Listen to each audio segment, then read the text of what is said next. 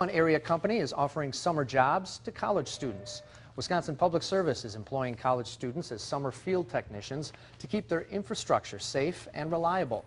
They inspect WPS equipment and meters on customer property and install informational signs.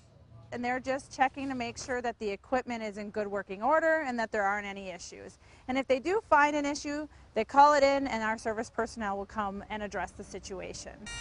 Now, in case you have any questions, all of the students have WPS ID badges, they wear vests, and drive WPS marked vehicles.